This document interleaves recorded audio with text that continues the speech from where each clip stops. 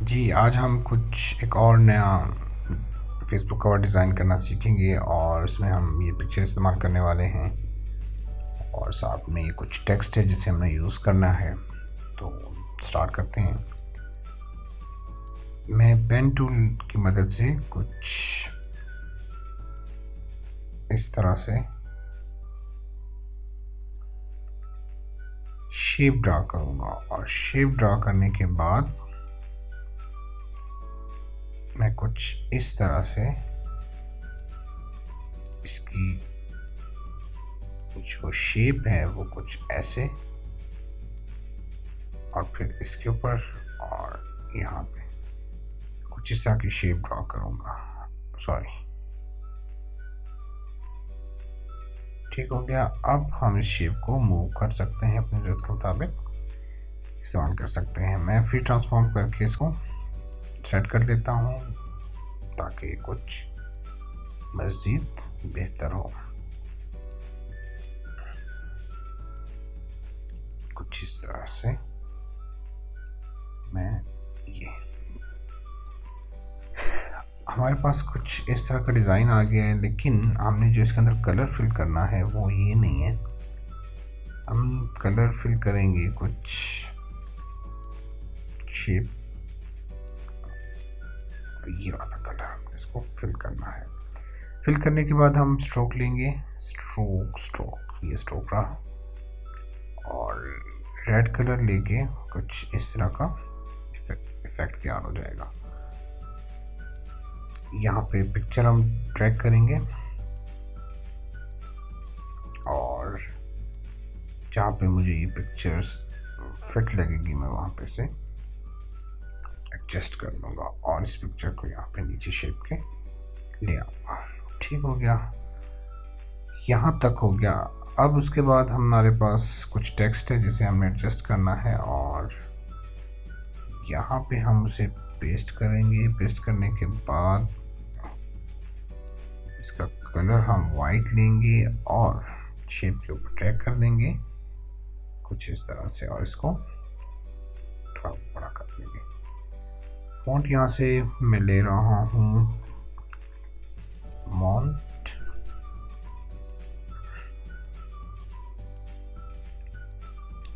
सेरत के नाम से एक फॉन्ट है और इसको हमने एक्स्ट्रा बोल्ड नहीं, ऊपर वाले को हम मीडियम ले लेते हैं और इसका साइज कुछ हम इस तरह से छोटा कर लेते हैं कुछ ऐसे। अब नीचे हमारे पास जो टेक्स्ट है वो स्पेशल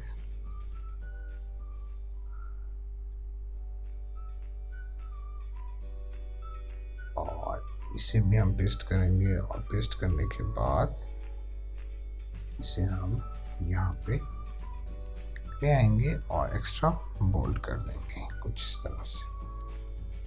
ठीक हो गया, साइज इसका मैं मज़ीद छोटा कर रहा हूँ।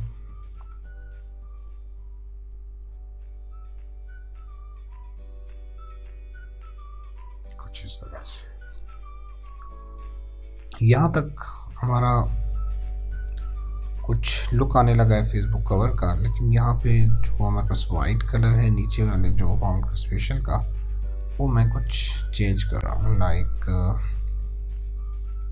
ये वाला मुझे अच्छा लग रहा है तो मैंने ये सेट कर दिया।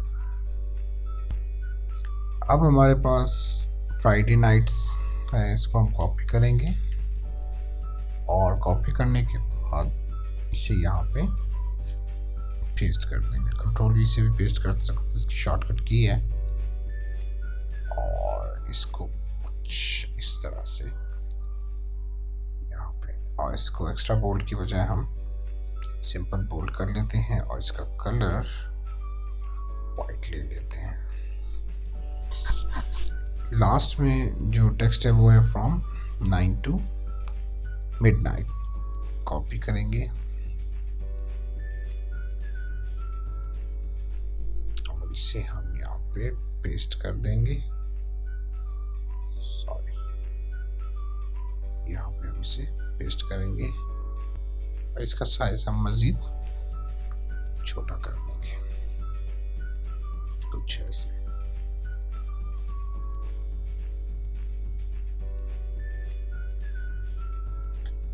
यहाँ तक बनाने के बाद अब हम एक सर्कल ड्रॉ करेंगे कुछ इस तरह से, ऐसे। और इसका कलर हम वाइट लेंगे और इसकी आउटलाइन हम स्ट्रोक आउटलाइन जो है या स्ट्रोक है इसको हम थोड़ा सा रेड रखेंगे। और यहाँ पे हम कोई भी लोगो ऐड कर सकते हैं अपनी ज़रूरत के मुताबिक, जो आपकी कंपनी का लोगो होगा। इसको मैं मज़ीद छोटा कर रहा हूँ।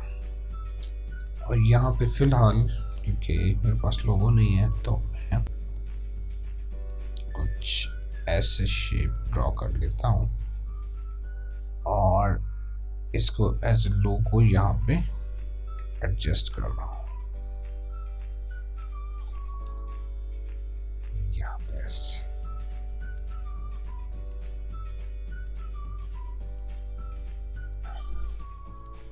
और उसके बाद अगर आप मोबाइल नंबर ऐड करना चाहते हैं तो वो भी आप ऐड कर सकते हैं।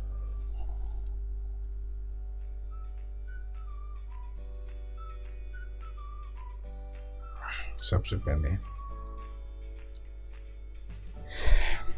एड्रेस के आइकन को ड्रैग करेंगे, कलर ओवरले पे आएंगे और कुछ इस तरह का कलर हम इसका पिक कर लेंगे।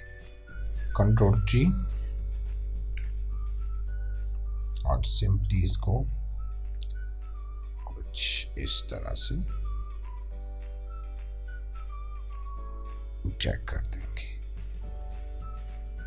ये क्लिक कर देंगे। इसको हम कुछ ऐसे एडजस्ट कर देते हैं। इसी तरह से आपने बाकी ट्रैक करने हैं आइकन और इसका कलर आपने वो सेम ले लेना है। और इसे भी हम फ्री ट्रांसफॉर्म की मदद से छोटा कर लेता हूँ।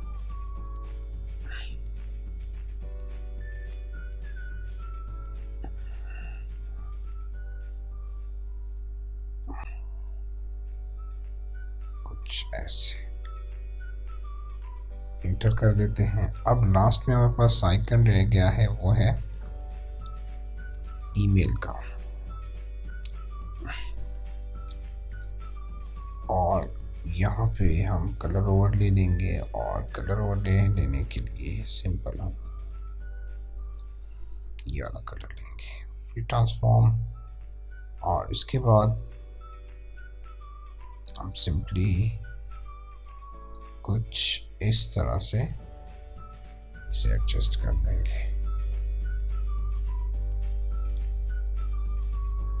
ठीक हो गया। आप इंटर